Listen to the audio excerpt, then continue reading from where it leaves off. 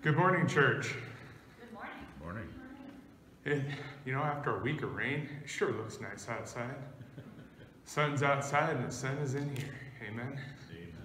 All right, well, I want to welcome you all, whether you're here in person or online, to our service this morning. It is going to be a great day. To get started with this morning, yesterday we had our Orange Track racing, and we live streamed for the very first time in 15 years. Love technology, right? And it was a great day. Looking forward to what God has with that in the future. But one of the things that we want to talk about this morning is what's coming up this coming weekend. We got a big weekend coming up. On Saturday, we're going to have our movie, and I'm going to have Diane go ahead and just advance, and we're going to watch the trailer for that real quick. Jeremy's leaving! Come on. Let's get you to college. Jeremy. No way. It's a gift from all of us. Not bad at all. Mr. Cam, you want to come back to Earth? Hi. Hi. If you're free, I'll be at the beach. It's a date. What? You literally just asked me out. We'll see.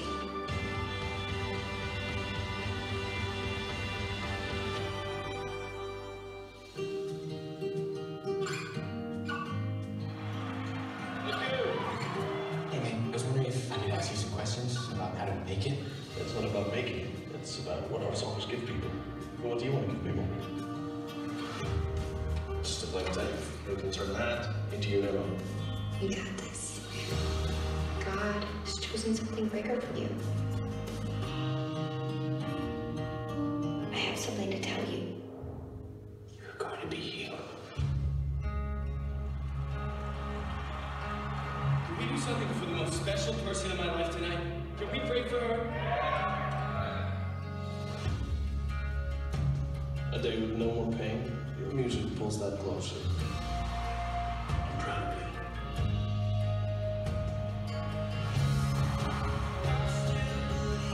We have an artist with 5 #1 hit singles. He has a story to tell. If just one person's life's changed, then it's worth it.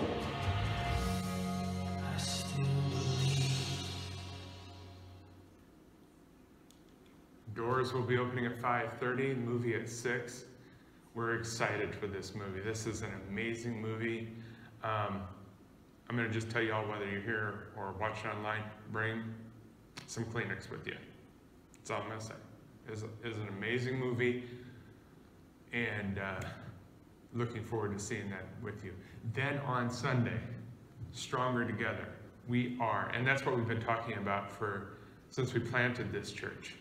Since we started the ministry, we are stronger together. Unity we use that word a lot at the beginning, and we've used it continually. But this says it puts kind of that exclamation mark on it. We are stronger together. So we want you to join us next Sunday. We would love for you all to join us in person, but let's blow it up in here. Let's blow it up online. Let's have just a lot of people hearing God's word next week.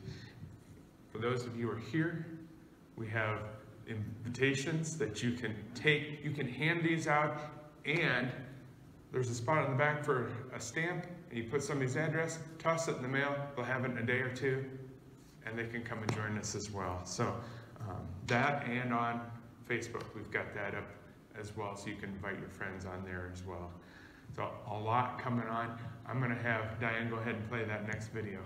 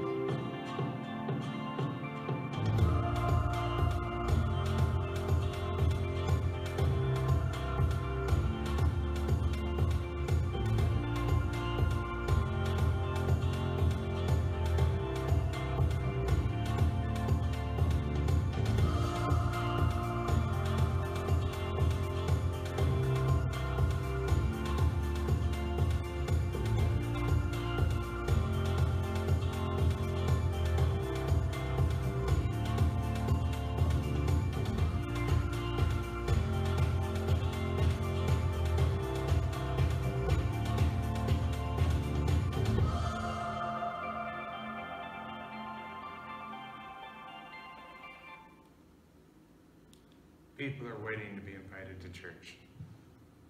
It's one thing to go somewhere, but you go and you're kind of like, you're apprehensive and you may not want to go, but if somebody invites you, all of a sudden that starts to melt away and you feel more inclined to go. You feel more comfortable about joining. So think about who you can invite and then invite them to join us. One thing I want to mention before we go to our call of worship today, this past week we celebrated another milestone.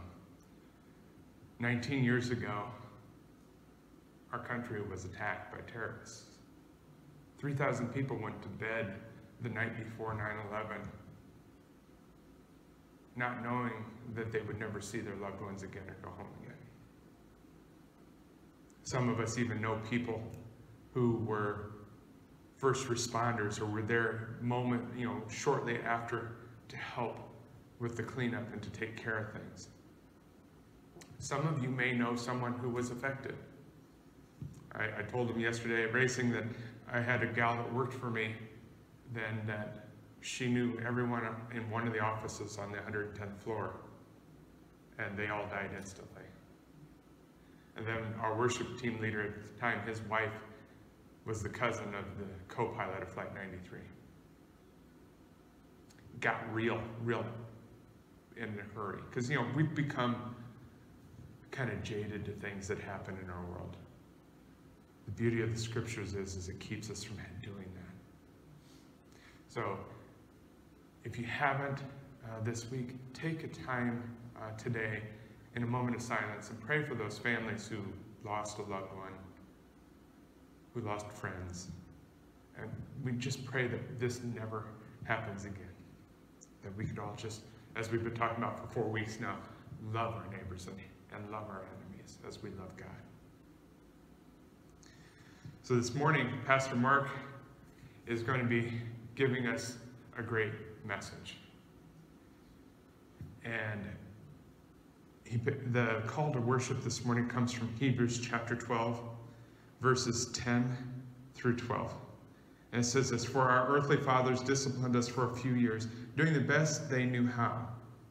But God's discipline is always good for us, so that we might share in His holiness. Now, no discipline is enjoyable while it's happening. It's painful. But afterward, there will be a peaceful harvest of right living for those who are trained in this way. So take a new grip with your tired hands and strengthen your weak knees. Mark out a straight path for your feet so that those who are weak and lame will not fall, but become strong." And as I read that the first time this week, I was reminded, you know what? I remember Dad, we did something wrong, and I never remember getting the belt, but I do remember that coming off of his pants and folded over in half, and he had this way of making an O out of it, and then he drew his arms away and made that loud leather snap.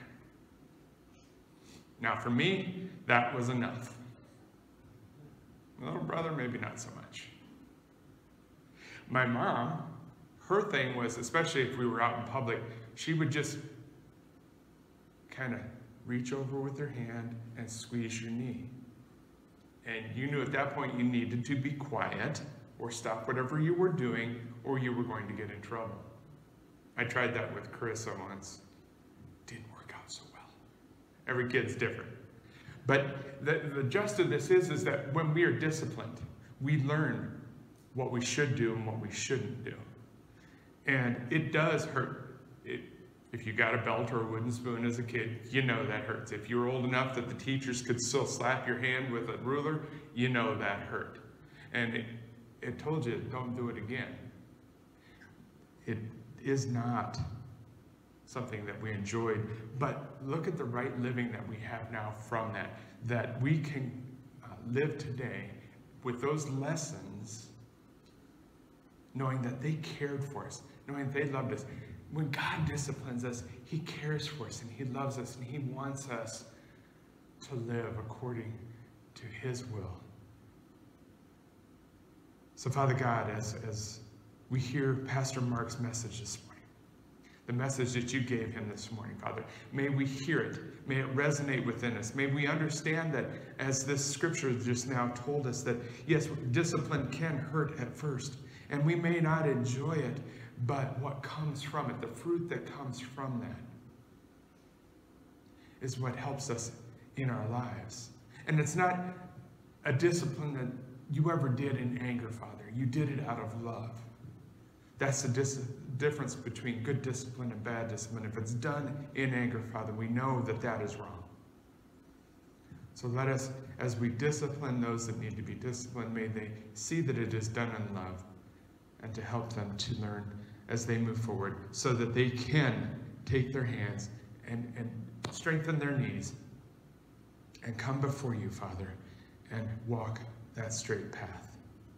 Father, let us hear what you have for us this morning. In Jesus' precious and holy name, amen.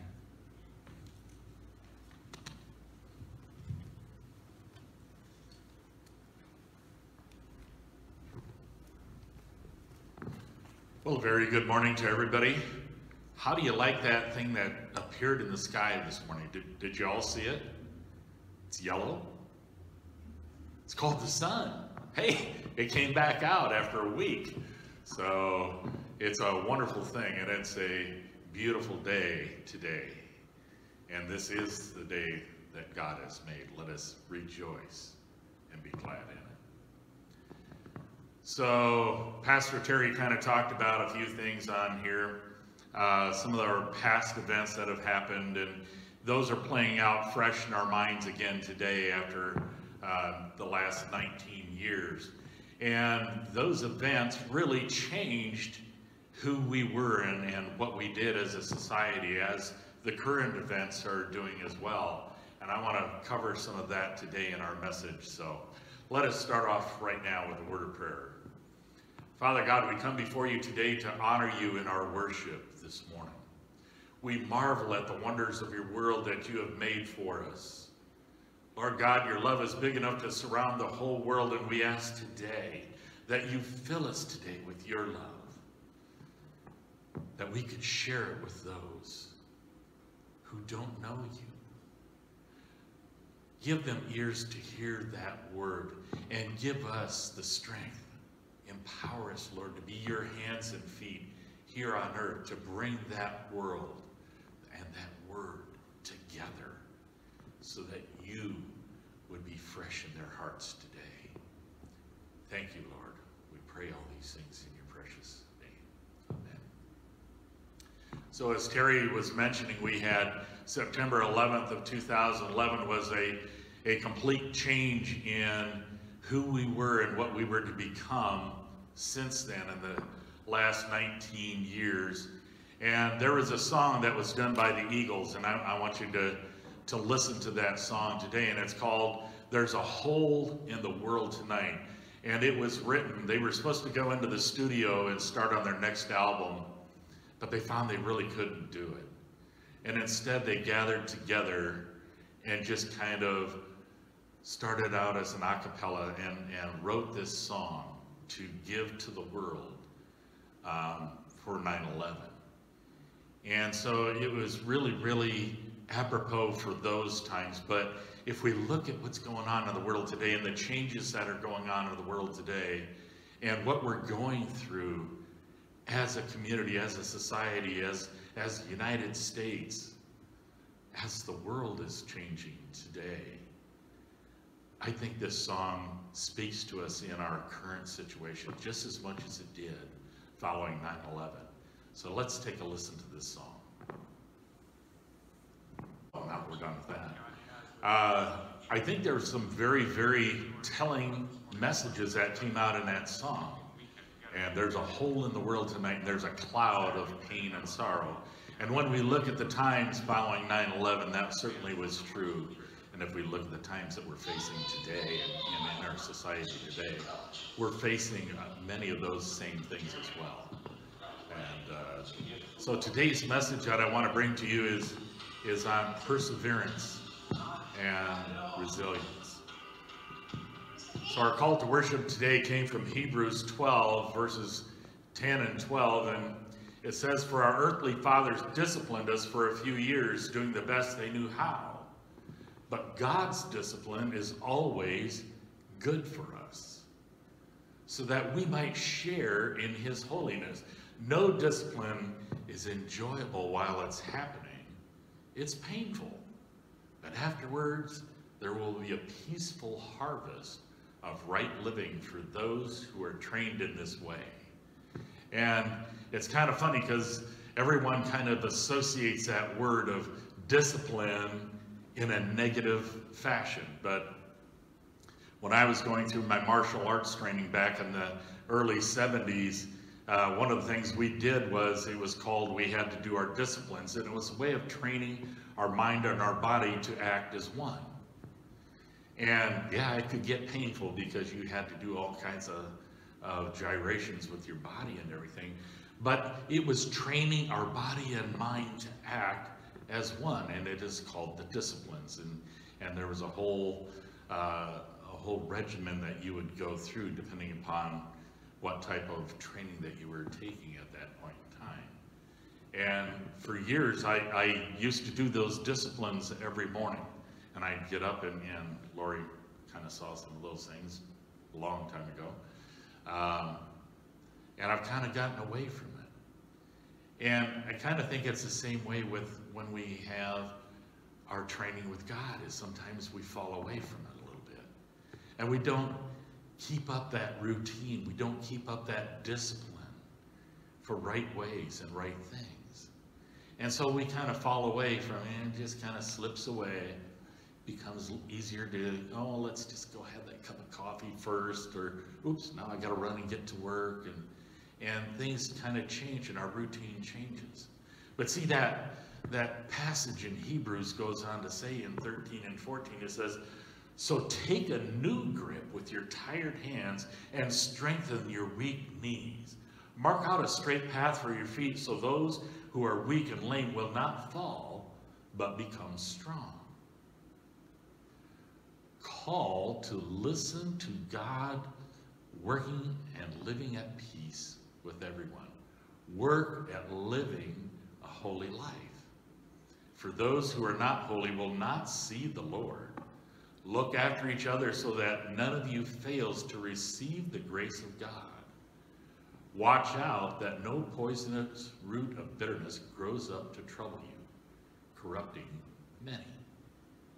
So what that's talking about is that discipline, training ourselves to follow God each and every day, training ourselves at working at living a holy life, and it goes on to say, for those who are not holy won't see the Lord, so we need to look after each other so that none of you fails to receive the grace of God.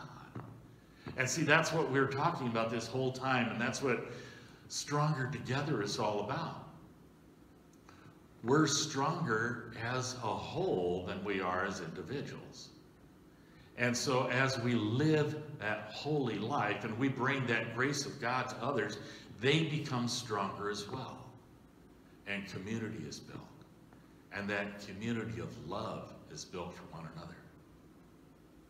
So we have the picture up on the screen today, and I picked this one on perseverance and resilience because, you know, at times I think we can all kind of, we can all identify, relate to that person that's sitting up on the screen. And some of us read different things into it, and you look at the person who's sitting there, and it could be they're just deep in prayer. Or it could be, wow, I don't know how much more I can take. You know, they just need one more thing to go wrong and snap, it's gone. It could be, I've been trying my best and I've been doing everything that I can do, and now I just can't do anymore. So is this you today? Is this you sitting in that pew today? Hitting the end of your energy, the end of your patience, the end of fill in the blank, whatever it is that seems to be troubling you at this point in time. Because lately it seems like The train to hope, it took the last train to Boston. You know, that train to hope that we kind of count on, it left town. It left town. And I know all last week this song kept ringing through my head. Who'll stop the rain? And I'm not just talking about the water falling from the skies, but it's all the other things in life that seem to be raining down on us, all the strife, all the things that are hitting us, the COVID, the derecho, all those things raining down upon us each and every day. It's not hard to become that person sitting in the pew. It becomes overwhelming. See, it's a good thing to be whelmed, but it's not a really good thing to be overwhelmed when we can't see the light at the end of the tunnel. So some of you are probably out there saying, well, way to go, Pastor Mark. I thought I came to be here to be uplifted today, and instead, you're bumming me out. And see, that would be right. You did come here to get uplifted today. But at the same time, we have to face those realities that we have to live within each and every day. And these times lately, they've been very challenging times. With COVID and the civil unrest, riots, fires, the derecho, the current political turmoil that's going on, all that infighting, and obviously that constant barrage of negative campaign heads that are out there from both sides. Choose a side. So it's been a tough year by any stretch of the imagination. But see, we have to have hope. We have to have faith. Because in the midst of all this, the body of Christ has proven itself resilient. In the midst of all the troubles, in the midst of everything else, the body of Christ has remained resilient. And this is the thing that kept coming back to me and coming back to me over the last couple of months. And so when I started writing down some ideas for sermons here a few weeks ago, and I started in on this sermon here and writing the sermon, all these things just kept coming into my mind is, you know, in spite of it all, here we are. In spite of it all. So I kind of made some notes in here, and I want to make sure I don't miss any of them. But we've gathered in different ways and in different places, yet we stood steadfast as the church. Everything's different, but we haven't changed. And I really want you to think about that as I'm giving the message today. Everything is different, but we haven't changed. And when I'm talking we, I'm talking about the body of Christ, the church, God's people. We have found peace in God's promise never to leave us or forsake us. In our separation, we have remained united. We are still called together. We are still one in Christ. We are still one in the body. In our struggles, we have lived out our faith in the midst of the unknown. We have leaned on the strength of an all-knowing God. We can rest assured that God is still on the throne. He is still in charge of the master plan, and ultimately, he controls our fate. And that should give us hope. Hope in the midst. So we may have feel as though that hope hopped the train, last train for Boston, but really it hasn't. Hope has remained. It's resilient. It resides within us, and we need to share it with one another. Today, no matter where we are, where we gather together, we remain God's people. No matter what building we meet in, we are still God's church. See, our mission hasn't changed. Our calling hasn't been altered, and nothing, absolutely nothing, will ever change that. That's a promise from God. That once we unite ourselves together. We are God's people. We are God's people. We are the church. The church isn't the building. The church is us within the building. We are his people, and today we stand resilient. When we face the trials in our life, we can either adopt an attitude of being a victim or a victor. And your choice will dictate what the outcome is. So we can either choose to be a victim and take that woe is me upon us and, trot ourselves down in life, or we can say, no, I'm going to rise above this. I'm going to be a victor because I can do anything through God who strengthens me. I can lean upon those understandings of who God is and what he does in our lives today. And we can rise above any situation because my God is bigger than any situation that I will ever face. Ever. That's a promise that we can stand upon. That's a promise, a foundation that we can build our lives upon. So I wrote a sermon a couple of years ago, and in that I talked about how our attitude affects every aspect of our lives. And there's an old saying that goes that your attitude determines your altitude. And nothing could be truer. Your attitude determines your altitude. In other words, a positive, faith-filled attitude will cause you to rise higher in life, but a negative, self-critical attitude will only drag you down.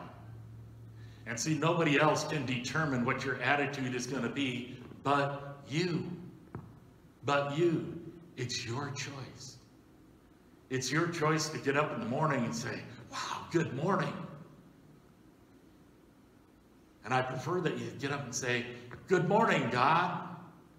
Because that's a great way to start your day. But there's too many of them that just go, oh, I have to face another day. And they start off on a negative note, and that negative note then kind of carries that attitude through the day. And then they can't figure out why at the end of the day they had such a bad day. But see, that attitude that they started their day out with, if it was a positive attitude, 9 times out of 10, you're going to have a positive day. You're going to look at the situations you face in life each and every day in a different perspective. In a different perspective. So no one else can determine your attitude but you. There's an old saying also that goes, misery loves company.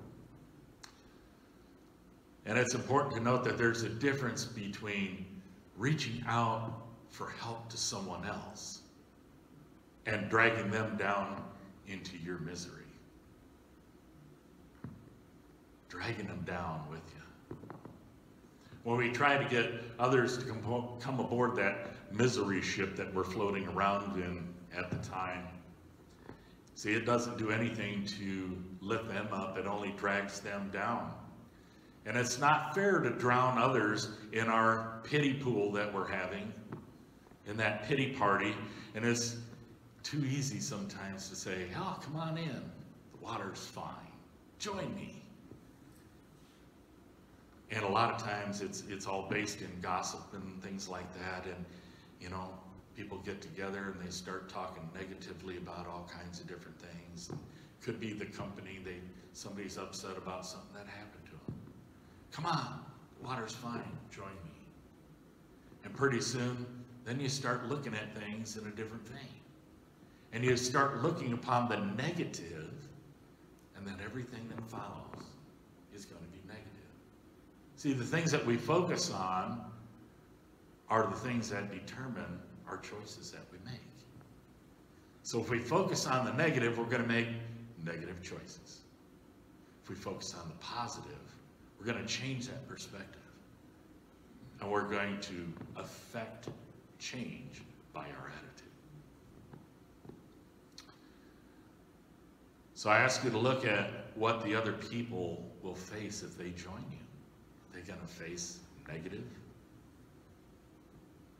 Don't invite them to the party. Instead, unless they're help in pulling you from the pool. Reach out to others. If you're having a problem with something, reach out to others. Have them help you. Allow them to help you. That word allow makes all the difference in the world. Don't become discouraged at the appearance of what you're facing. You need to accept the truth that God is bigger than the problem you face, no matter what. No matter what. His truth is in the scriptures, and it tells us that if we call out to God in our time of need, he will answer those prayers if it comes from an earnest heart. Now, a lot of people use that verse and they go, well, here's my Christmas list for today, God. I want these things. But that's not what it's about. That's not what that verse is about. That's not what God is saying there. When we face adversity, our attitude always affects the outcome. So we need to change our perspective. Choose to persevere through the issue. You must believe that the situation you're going through is for a purpose. And we heard that back in the scripture, the call to worship today. And see, if there's a purpose behind it, and if God has a purpose for the adversity that you're facing, he will also enable you and empower you to get through it. He will enable you and empower you to get through it. God will give you the power to overcome it. It's important to remember that everything that's happened in your life, the good, the bad, the ugly, are all shaping you into the person that God wants you to be. That's the person you were born to be. And you need to have the correct attitude. A bad attitude is going to lead to discouragement. And that discouragement can rob you of your joy,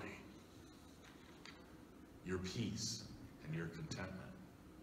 You see, there's no hope in discouragement. But I got great news for you if you're disheartened. I told you I was going to lift you up somehow today. You're not stuck there.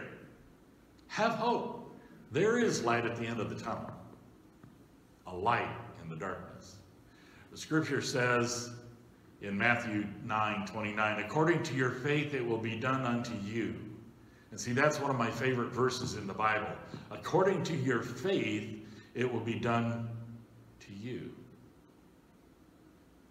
What are you expecting God to do in your life? Are you living a life of expectancy? Are you expecting bad? Or are you expecting good? A lot of redundant questions that I'm asking here for self-examination today. Because the whole time I was writing this, I was asking myself the same things. See, when we give these messages today, it's as much for us as it is for anybody listening in. So God has established a law, and it's called that law of expectation. The fact is, when we tend to get out of life what we expect out of it, we tend to get out of life what we expect to get out of it. We tend to see what we expect to see, and we tend to hear what we expect to hear. We tend to feel the way we expect to feel. We inevitably accomplish what we expect we're going to accomplish. How about that? So what is all that predicated on? That expectation. What drives it? What drives your choices? Your attitude, right? Your attitude. So that is the law of faith. God says you get to choose, because according to your faith, it will be done unto you. You get to choose. It's all a matter of your life choices. Another important verse on faith in the Bible is in Hebrews 11:6, and it says, without faith, it is impossible to please God. So how many of you out there are parents? I know some of you aren't yet. Okay? How many of you are pleased when your children trust you? I am. See, God is the same way. God is our Heavenly Father, and God is pleased when we trust Him. That's why the Bible says, without faith, it is impossible to please God.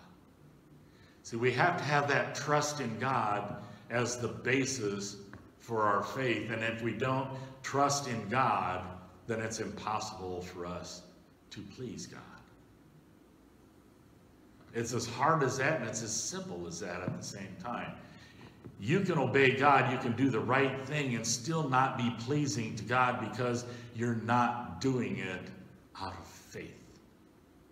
So it's important to learn how to live expectantly as you learn to live by faith. Remember when we started this whole thing off, we were talking about discipline. How discipline is training your mind and your body to work together. That's what this verse is saying. You can obey God, you can do the right thing and still not pleasing to God because you're not doing it in faith. So it's important to learn how to live expectantly as you learn to live by faith. It takes discipline. Whatever is not of faith, the Bible says in Romans 14, is sin. How about that one? And because that's true, we need to talk today about how we grow in our faith. In Luke 17:5, Luke says to Jesus, he says, Lord, increase our faith. How do you do that? I'd like to have more faith. I know you'd like to have more faith. And if that's what pleases God, then I want more of it. The question is, how? If faith makes my life rewarding and fulfilling and confident, how does God build up my faith? So is there a magic pill that exists somewhere that I can take and boom, I got faith? Well, no. No. Remember that word discipline? We have to train ourselves to live a godly life. Live a holy life is what the scripture told us this morning. So can we take vitamins for it? No. Is there some kind of therapy that we can go through that will make us more rewarding in our life? No. Is there a seminar that you can go to build your faith? Well, no, not really, but there are some that can help. Here's the secret, and it's not really something you're real excited about when you first hear it, but the truth is, God builds your faith by testing it. Uh-oh. God builds your faith by testing it. And this is the second portion of that discipline in there. Faith is like a muscle, and when it's stretched, it's pulled, and then it develops. When you test your muscles against weight, your muscles develop. And when you test your faith, it gets developed as it's tested. So the trials that we go through life are necessary to build our faith. And you don't develop your faith by just sitting on your blessed assurance in church. Testing your faith develops perseverance so that you may be mature and complete. James 1:3. He says the purpose of these tests is that it tests our faith. Our perseverance will grow and will be made mature and complete. And if we go to the book of Job in there and we look at the book of Job, Job says the same thing, and he was speaking from experience in Job 7:17 and 18.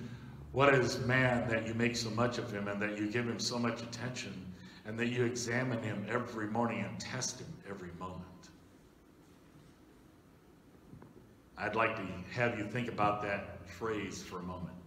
Test him, as it says there in the scripture. Did you realize that God is testing you every moment of your life? So in The Purpose-Driven Life, which is a book by Rick Warren, it talks about how life is a test, and it's a temporary assignment, and it's a trust relationship. And these are the facts of life. Every moment of your day, your faith is being tested. In fact, all this past week it was tested, and all next week your faith is going to be tested. Every day you have faith-building opportunities. The problem is most of us don't recognize them until they're there. Until they're there. We tend to flunk the test because we don't even realize it's a test that God is using to help us grow. God is not there waiting for us to slip up. He's there waiting to catch us when we do. I don't know how much more of a concept that can be more important in our lives than understanding that God isn't there waiting to slam the hammer down on us when we make a mistake. But he is there to catch us when we're falling and build us back up.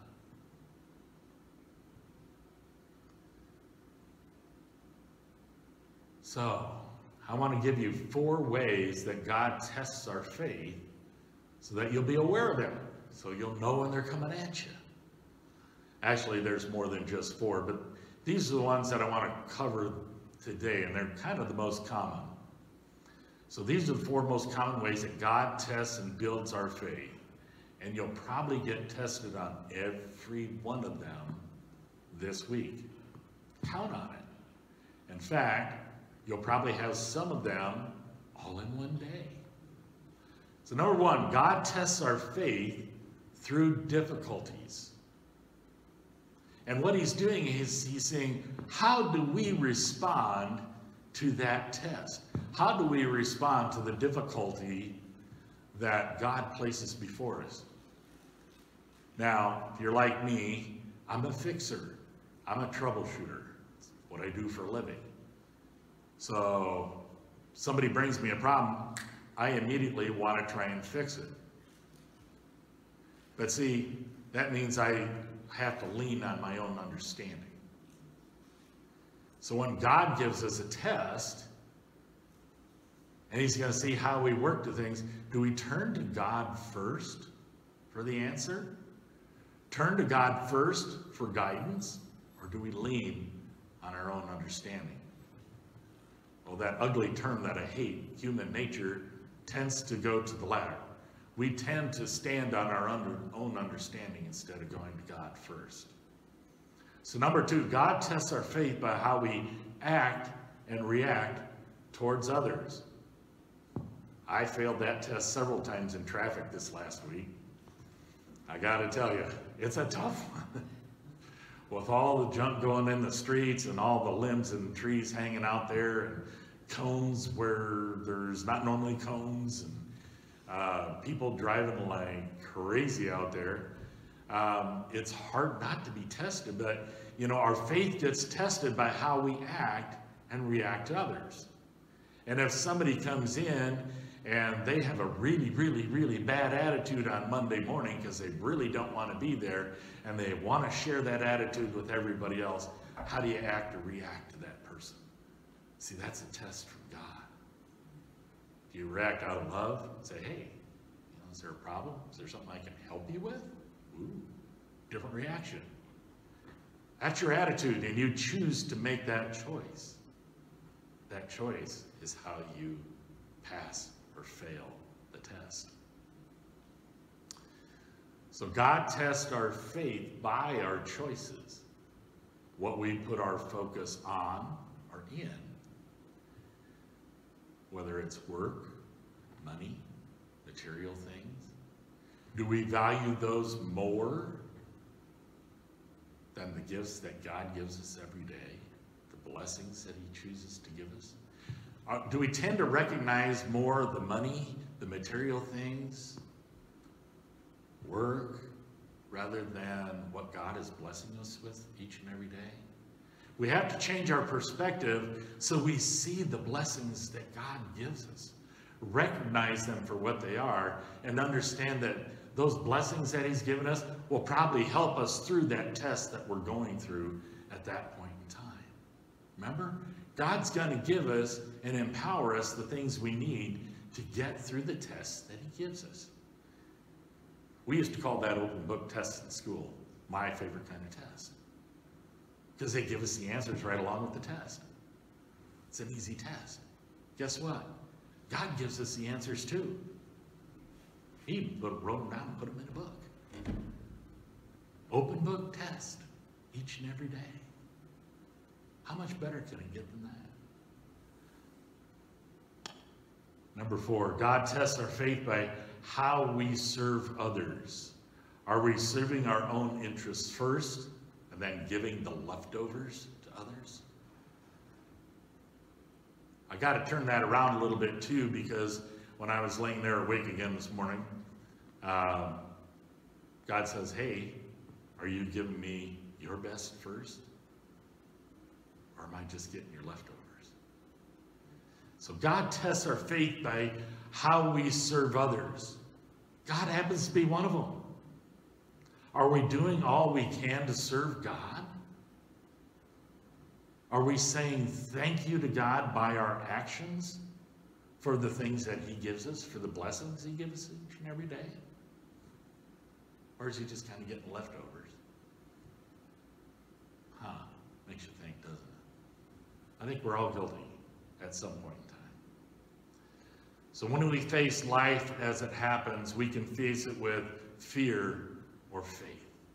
We can be afraid of that test, and we can be afraid of the outcome. Or we can face it with faith, knowing God is with us each and every step of the way.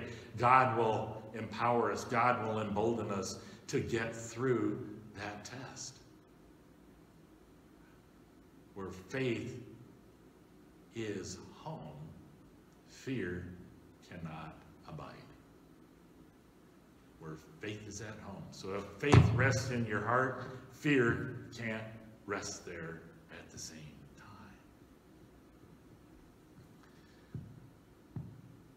Fear drives us away from God, and faith brings us closer to God. This holds true for our calling that God has on our lives.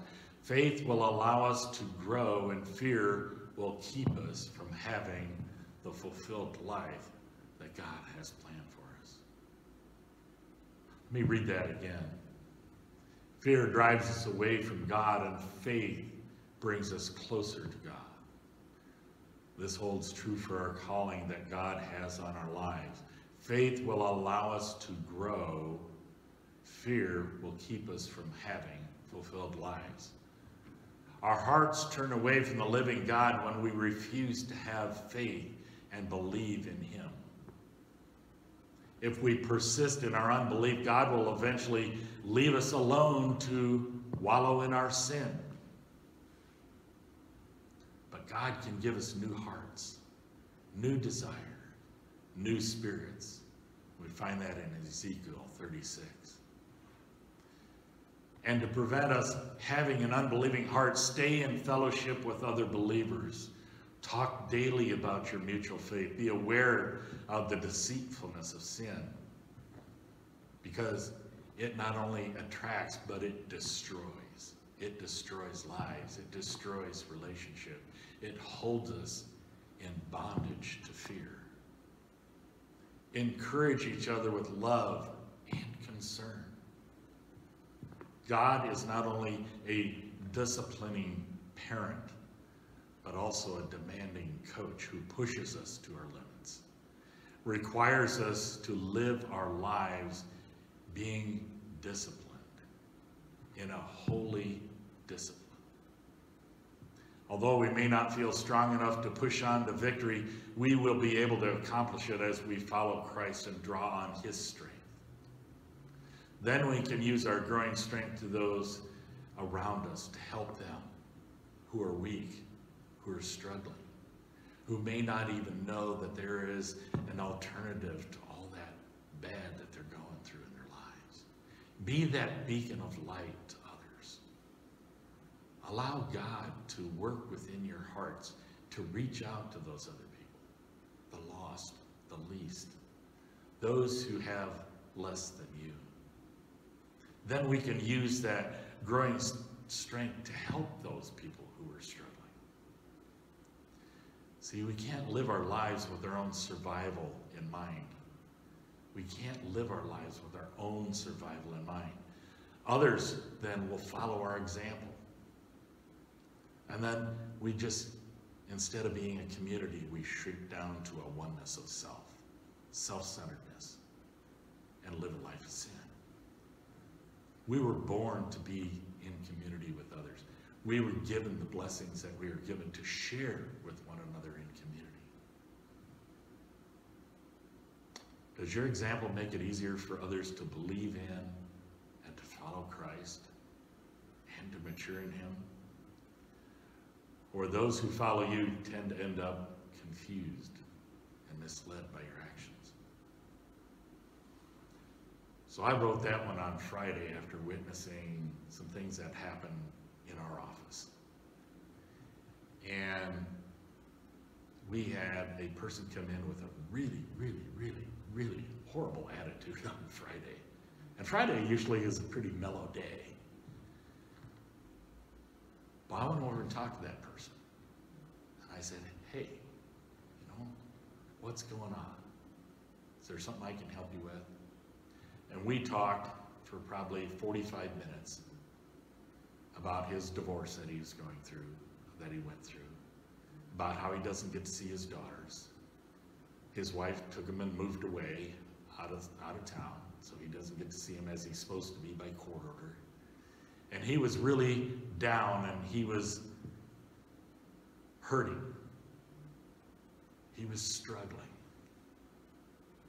Now others were kind of responding with his attitude of, saying a few choice words and walking away. But I had a different type of choice words for him. We sat and talked. We got him through some of his struggles. And you know what? His attitude changed. He walked away with a smile on his face. How do we serve God and serve others? Is our faith being a beacon, that light in the darkness, the inner darkness that that person is facing? If not, we need to turn our lights on, crank up our generator, and shine brightly for others. Hebrews 3:12-14 says, be careful then, dear brothers and sisters, make sure that your own hearts are not evil and unbelieving, turning you away from the living God. You must warn each other every day while it is still today, so that none of you will be deceived by sin and hardened against God. For if we are faithful to the end, trusting God just as firmly as when we first believe, we will share in all that belongs to Christ. Let us pray. Loving God, we come before you today and we just pray that you would take your message that you gave us today, take it into our hearts. Help us to make the best choices that we can make. Help us to serve you by serving others. Help us to build our faith by accepting those challenges happily with a great attitude, to come to you and to allow your work and your will to be done in our lives each and every day. Thank you for the blessings that you give us of this church family and this church community, that we can lean on each other and lift each other up, and then go out and do the same for those in our community, those who we work with, those who we just maybe meet at the store. Thank you, Father God, for giving us a loving, caring heart. In Jesus' name we pray. Amen.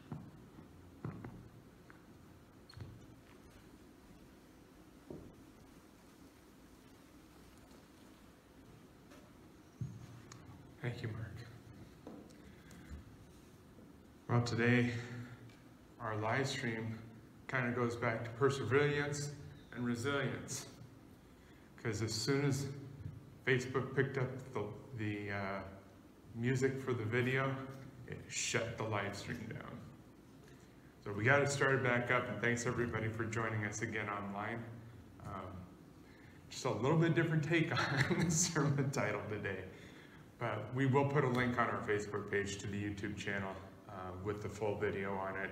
Probably cut that out so we don't have any problems there, and you can watch the whole thing, and we'll put a link to the actual video for that Eagle song, because it is an amazing song. So thank you for bearing with us and staying with us. But as I listened to Mark this morning, wow, especially, and you know, it's always the last thing you hear is the one thing that sticks with you almost the most. And as I'm thinking about Mark talking to this person, taking the opportunity to share Christ's love, to love his neighbor, I'm drawn to the Psalms, and specifically Psalm 34, where in verses 17, 18, it says, "The Lord hears his people when they call to him for help." This guy was calling out for help, just in a way that most people didn't care to hear. But if we take an opportunity to listen, then this is what happens. He rescues them from all their troubles. In this instance, he sent Mark to rescue this gentleman. And then in verse 18, it says, "The Lord is close to the brokenhearted. He rescued those whose spirits are crushed." When we persevere and when we have resilience, God is there with us. And it is through perseverance and resilience, I'm just going to stumble over those today, that we can come to the table that Christ set for us. For it was on the night that he was betrayed that he took the bread. And just imagine what was going through his mind at that time. The love that he had for his disciples. Because, you know, if we step back just a little bit before the meal, he actually washed all the disciples' feet. He served them. Knowing what was coming, he persevered and he served them, teaching them in the moment. But during the meal, he takes the bread and he breaks it and he says, "This is my body broken for you. Take and eat." And then a little later in the meal, he filled the cup once again and he said, "This is the cup of the new covenant. My blood shed for the sins of many." Scripture reminds us that as often as we eat of this bread and drink of this cup, we are to do so until Christ returns. It also tells us that Christ will not partake in this meal again until he comes into his kingdom. We thank him for his perseverance and his resilience. As we have done in the past, we love to do communion by intinction, where a piece of bread is taken and dipped in the cup. But we're persevering and we're resilient in this time of this COVID virus. So we have these cups. If you're online and you would like to join us in communion each week, let us know. Drop us a note in the comments, call us, drop us an email, whatever. We'll get some of these to you so that you can come with and come to the table with us. The body of Christ.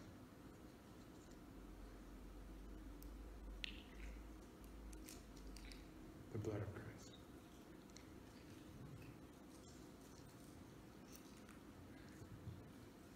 Father God, we thank you for what this meal represents. We thank you that through your word we are able to be resilient and to persevere through all things that come, whether it is a storm, a natural storm, or whether it's a storm within our lives. You were always there to build us up. Thank you for sending people in our lives to do just that, Father. Let us as a church persevere and be resilient for others, helping them on their walk so that they can know you in a much deeper and more intimate way. In Jesus' name, amen. Invite Denise up here. We'll have our agape time and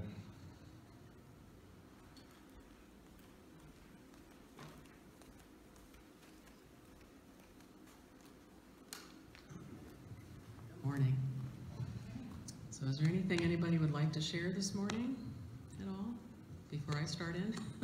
I'd like to have prayers for Okay. Dan. So For Harold? health-wise on a number of things in the last couple of weeks. And Okay. he's feeling a little bit better Wednesday, and then Oh, no, he's not not feeling doing well. real well. And, Okay. Lori's sister Ann got taken to the hospital again. Oh, no. And so she is had fluid around her heart, which is congestive heart failure. Oh, And goodness. so she's struggling through that at the hospital right now. So Okay. And prayers for Ann is her name? Okay. Okay. Oh, and Diane? Yes. Yes, Lord. We pray for Terry. So he will be healed. He's all excited. And then I guess I would like prayers for my son and daughter-in-law. They lost their grandfather, Elaine's grandfather, Friday. And they live in Wyoming and Idaho. So I'll pray for them. And my Uncle Harold sent me a text this morning, and he lost his best friend today. And his name's Bill Hodel. And that was one of my dad's good friends, too. And so there's a lot of loss this week, and a lot of prayers for people. So, and I just want to say that this video that you shared this morning about the hole in the world tonight, God just really spoke to me about that we have a hole in our heart, and the only way that hole will get filled is if we read His Word. So let's just go to prayer, and I just pray that God will fill that hole with His Word. And Father God, we just come to you in prayer this morning. You are so good, and you are so faithful to us. There are so many people hurting, as you've heard this morning.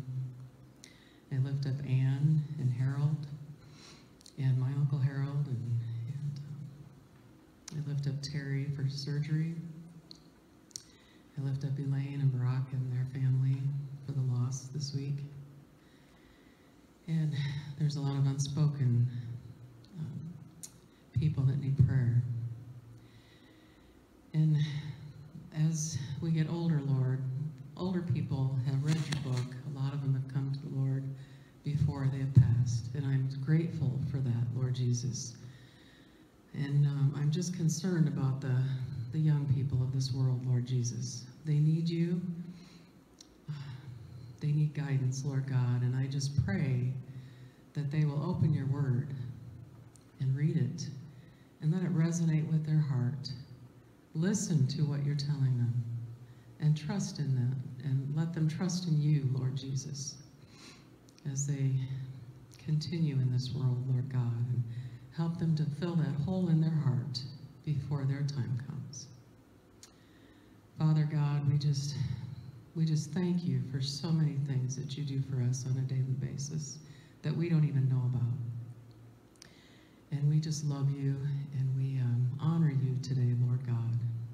And we thank you for your life and your faithfulness each and every day to us.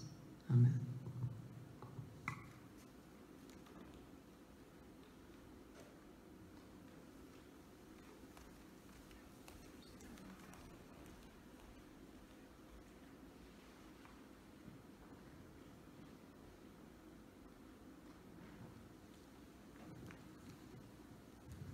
This does conclude our online version. Thank you for those that have joined us this morning. We saw many new faces on pop up, so thank you for joining us this morning. We pray that the message will resonate with you, that it will grab hold of your heart and help you through the coming days, weeks, months, and years of your life. Father, thank you for the message that you gave Pastor Mark this morning. Thank you for the opportunity to come before you. In Jesus' name.